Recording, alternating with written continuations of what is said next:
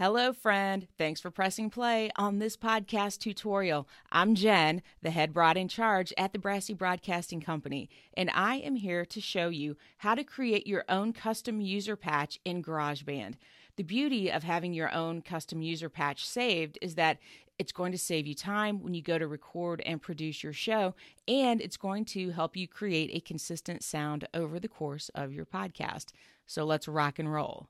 As you can see, I've already recorded some dialogue on this audio 1 track, and these are the standard GarageBand settings.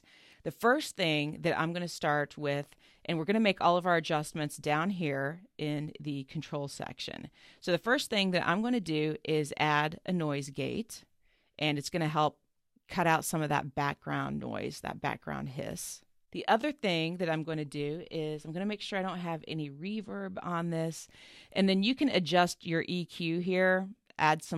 We'll add some low to that and cut some of the highs and just see how that sounds. Hello, friend. Thanks for pressing play on this. Or you can flip this switch to turn it off. On this episode of So adjust these, season to taste, set it up how you want to get it set up. And then when you get the sound set how you like it, just come over here to save. I'm going to save this under patches, and I'm going to call this Gen Podcast VO. And save it. I'm going to add another track so I can show you then how to access your custom user patch. So we hit the plus button. We're going to select the microphone. And then we go to User Patches. And there it is, Gen Podcast VO. Boom, done. That's it. Now you're going to have the consistent sound every time you record and produce your show. That's it, friends. That's all it takes to create your own custom user patch in GarageBand.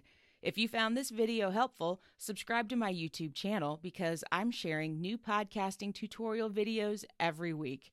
And if you need help starting your own podcast, visit brassybroad.com and take my free podcasting course. Thanks for watching. Now get out in the world and do some good.